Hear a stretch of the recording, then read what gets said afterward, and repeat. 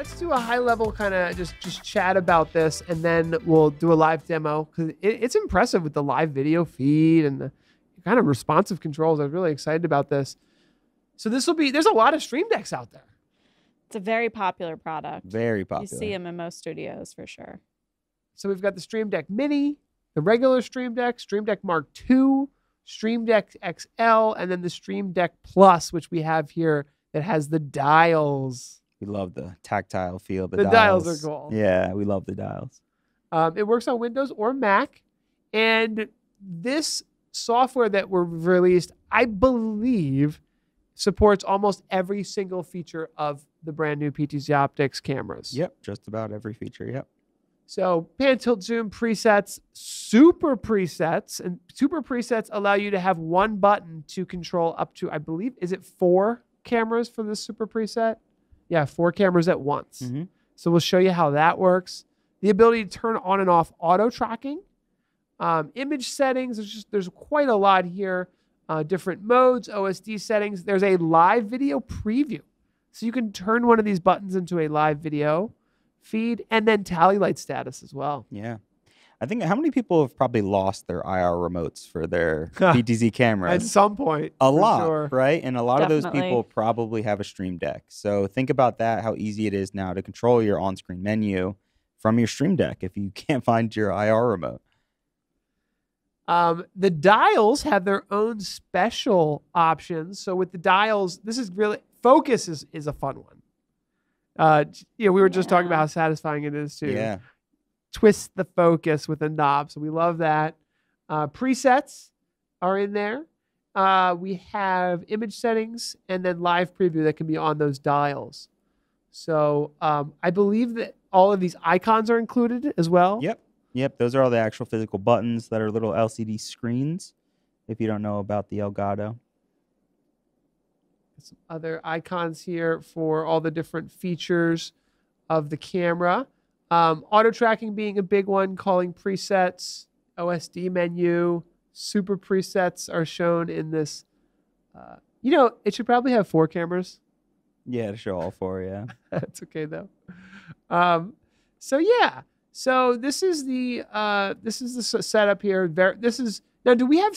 I don't know if you know more about this than I do, John. Mm-hmm. Is there pre-configured layouts, or do you have to drop the buttons in the way you want You drop them? the buttons wherever you want. Okay. So this is kind of like a suggested layout, which has obviously your PTZ controls. It has your zoom options. I believe that is like a forward page button at the lower right-hand corner because you can set up multiple pages. So essentially, as soon as you hit that, it'll take you to another page. You could even have all of your cameras listed.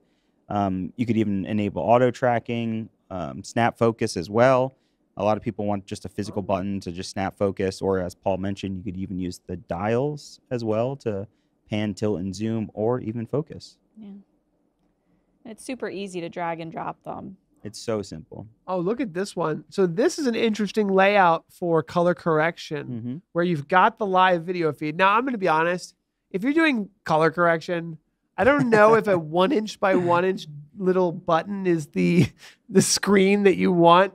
Yeah, no, I don't. I think you're right, but I think it's more so, hey, this page is for this camera. I know that, and then I can go to the wider screen. Well, and I'd love to know what the audience thinks on layouts and what the ideal layouts are, because as soon as I saw this, I was like, okay, if I had the Stream Deck XL, which Mike does have over there, and I had a lot of buttons, I could see camera 1 being a column, maybe the tally light status, live video, switching capabilities integrated with vmix or OBS. So it is kind of a custom thing, I think. Yeah, absolutely. It gives you, as the creator, complete control of however you like. And as you see in this image here, you could have live previews of every single one of your cameras. That's nice. You'll see images of them, so they're not going to be in full motion. They're not like exactly meant for a live preview, but it's a great preview to see exactly which camera you have access to and control. And Mike, thanks for bringing up that question from Emmanuel about the companion version. I'm very confident, I'm not 100% sure, but I believe Alex, our engineer who developed this, is in the chat and he's looking for questions. And he's looking to improve it for suggestions. So Emmanuel Francis is asking if there's a chance for a companion version in the near future. And what I'll say is there is a companion plugin now Currently available, yeah. that's currently available. I don't think it has everything that this does.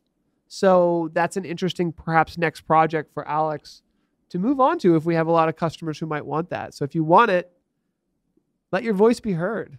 And for those who don't know, a companion app would just be like a companion to your camera to maybe stream. So what else would you use that? There's a Stream Deck alternative called BitFocus Companion. And it is very similar to the Stream Deck. Okay. But allows you to build it into, you can use a Stream Deck with it. But it basically allows you to use X-Keys, Stream Deck, anything you want. And it has a lot better support than Elgato for like more pro AV, like projectors and different devices that you might want to control. Okay. Yeah. So like Paul mentioned, Alex is here. He's definitely taking everything in consideration. If you have any suggestions, anything at all, let us know. And this is the iOS app, which if you want to pay for, it gives you 64 buttons on an iPad. Yeah. So 6 free. It works on iOS devices, so you can use this on your phone. It works in the similar way. You connect the software on your computer. As soon as you do that, the software needs to be on the same network as your phone or your tablet, your iPad.